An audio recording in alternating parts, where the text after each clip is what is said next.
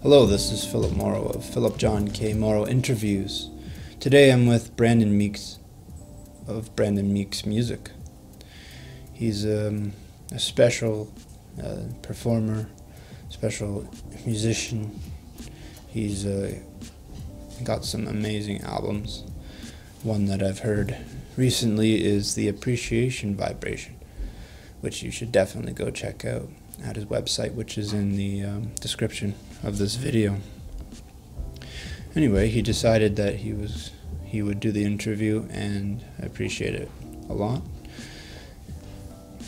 So without further ado, here is the interview with Brandon Meeks. So listening to your newest release, some words come to mind. Thoughtful, touching, honest, jazz, chill, hip-hop. Now that you are finished the album, and you are more than likely to be moving on to the next, when you listen back, do you have any of your own descriptive words to share for the appreciation vibration? So with the appreciation vibration, man, when I listen back to it, the descriptive words that come to mind for me are nostalgic, futuristic, and optimistic. To me, it's kind of like a trip down memory lane for boom bap heads, because it's got like that 90s flavor to it, as far as like the way that the drums are gritty and kind of dirty and got that dusty sample vibe. But it's also futuristic in a way. Like the melodies and like the way I laid out the chord structures and the things I sampled, like the different textures and things, like they kind of have like that feeling of kind of like daydreaming about like the future and what the future is going to be like if you can remember what it was like to think about those things when you were a kid. So it's kind of got like these two emotional states that are going on. Now, like the optimism part, when I was making the music, like I was trying to put something out that would be like just uplifting and just kind of help people keep their spirits up during the pandemic. For me, like just going through the whole losing a lot of income as a musician, like that was pretty discouraging and daunting to go through. But I tried to fight my way through that by looking at the positive side of it and trying to make the most of it.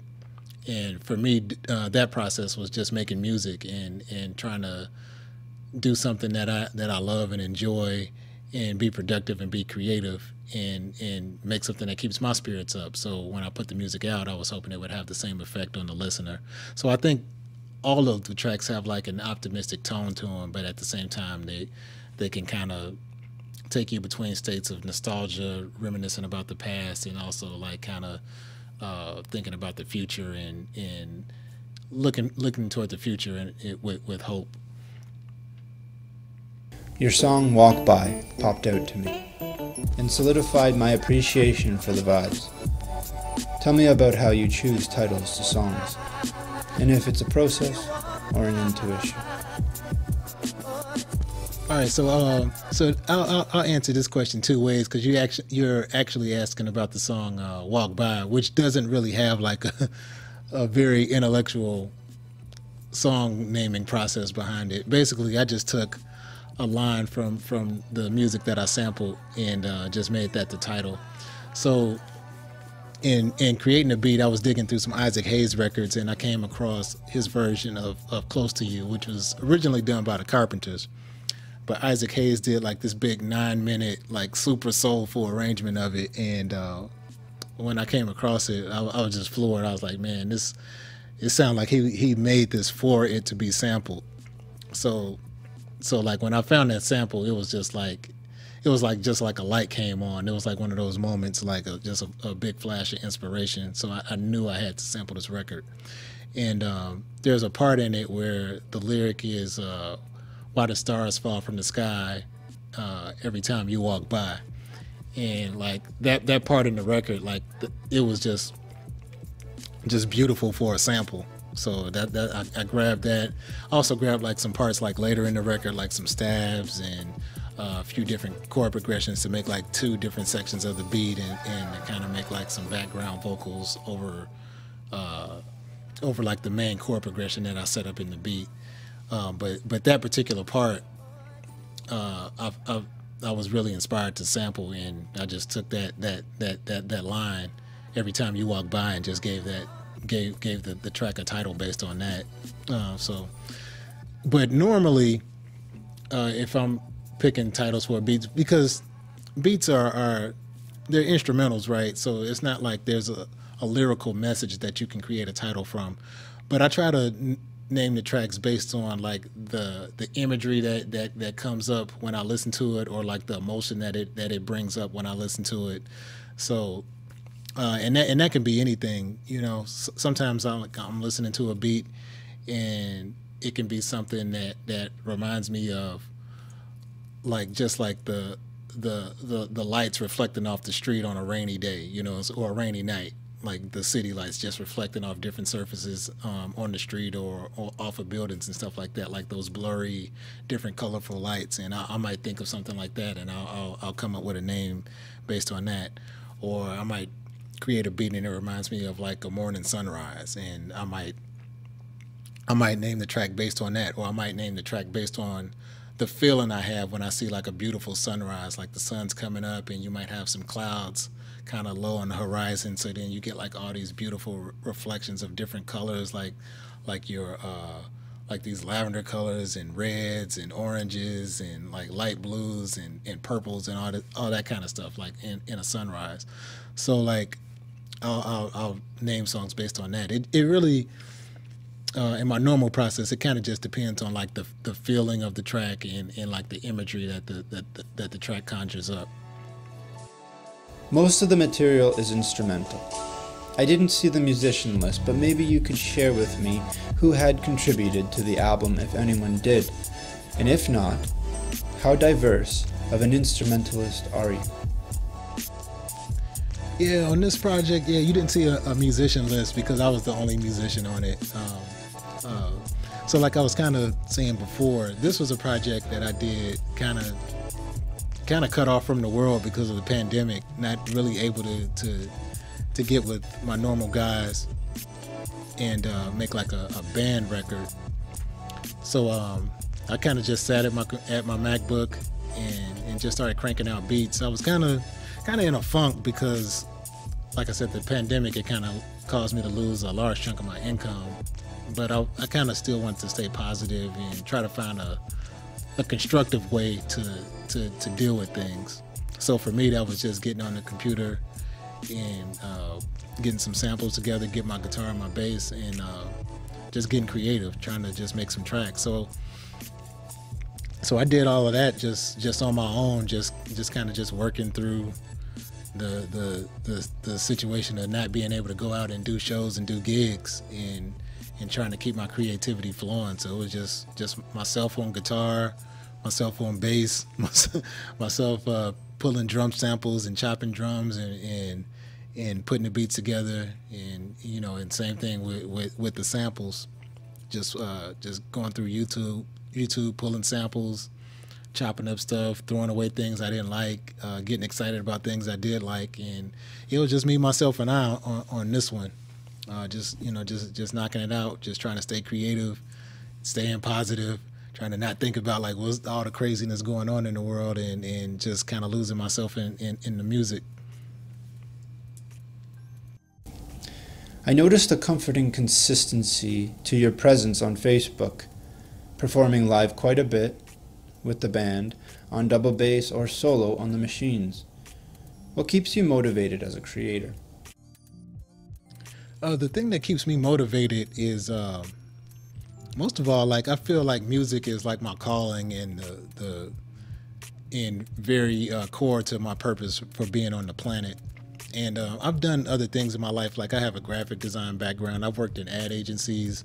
I've done like other things, and the more I tried to do other things, the more they would fall apart, and the more I would end up back with my music. So it's like everything in the universe has been like like pushing me in this direction. And once I finally decided to embrace it, it was like, okay, full speed ahead. You tried other things, and you already know if you're not aligned with your purpose, like those other things they're not going to work out right. And if they seem like they're working out right, you're still going to be dissatisfied because you're not aligned with your purpose.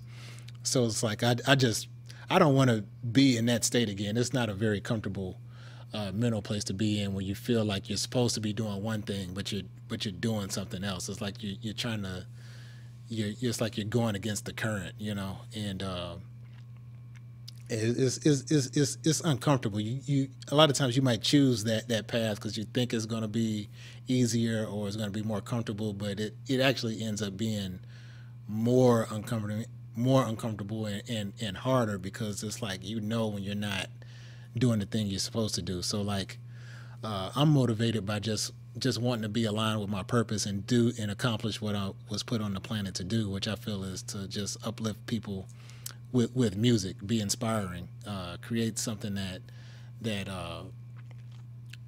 gets other people going into their creativity and saying, okay, if he's doing that, I can do this. You know, just putting as much inspiration and good energy into the ether as I can.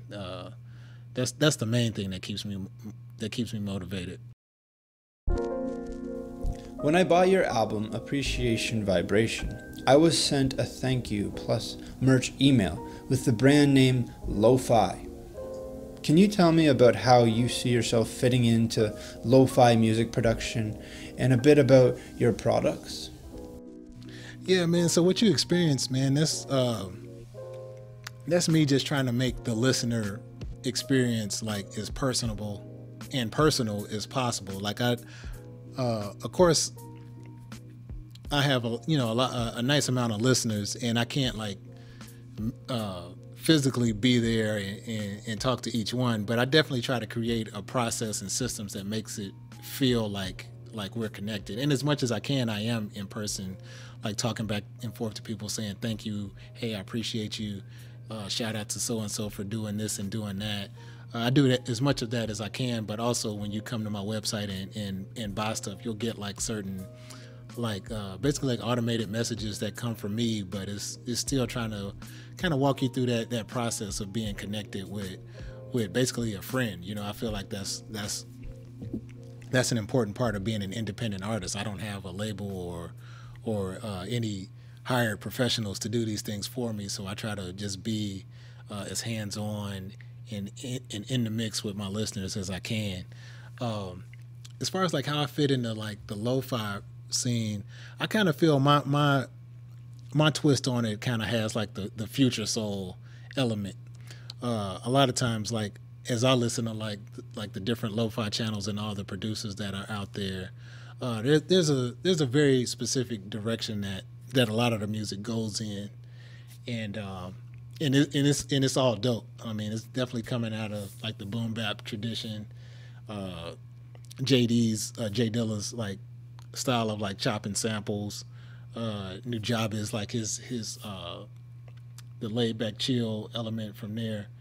But I kind of come from like a soul music, gospel, and jazz background, so I try to put like I try to draw from all those things, but also make it more futuristic as well. So that's my take on it. Like I try to do like, you know, what's considered like lo-fi, because I definitely feel that music, but I also want to incorporate like all my experiences from the jazz world, from the soul music world, and from gospel, and just bring like that emotional piece to the beats that I make.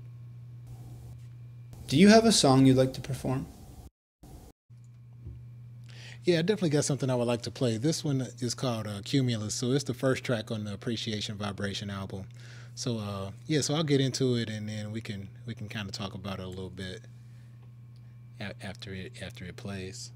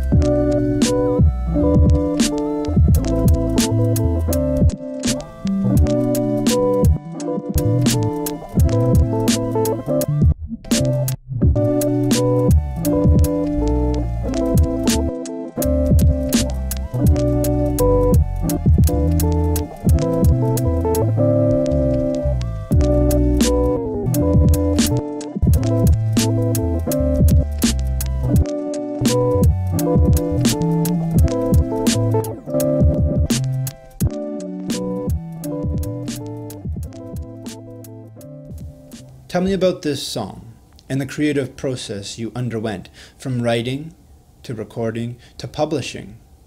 And if this is an improvised piece, how do you channel the music? Yeah, so again, that one is called Cumulus. And like I was saying, I try to name songs based on like the emotional state or like the imagery that comes up when I listen back to it after it's done.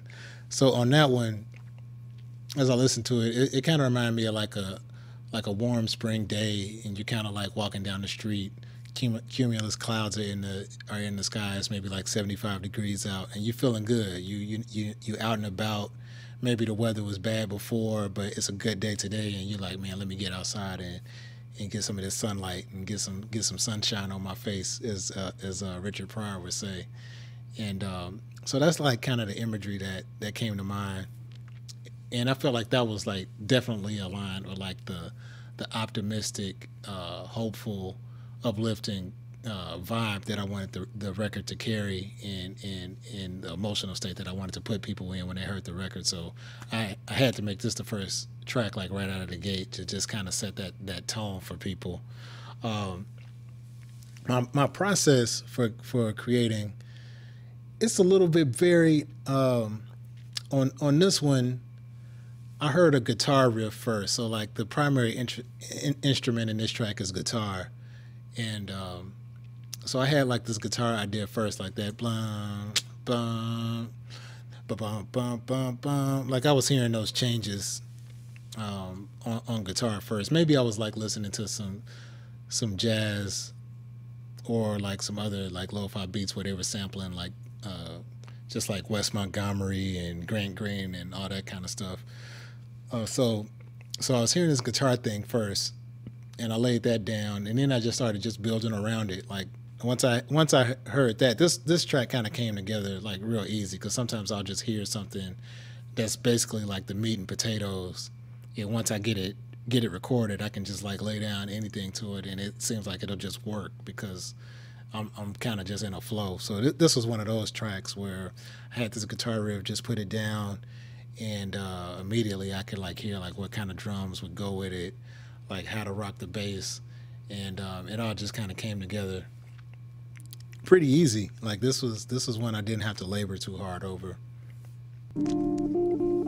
This one isn't like really I wouldn't call it improvisational because like I had like a concept in mind before I sat down to create, and so I kind of just went with like a concept that was already basically in place in my mind. I just needed to just sit down at some instruments and execute it.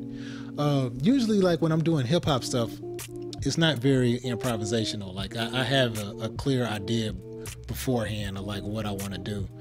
Usually if I try to just wing it with hip hop, it doesn't have like the right feeling.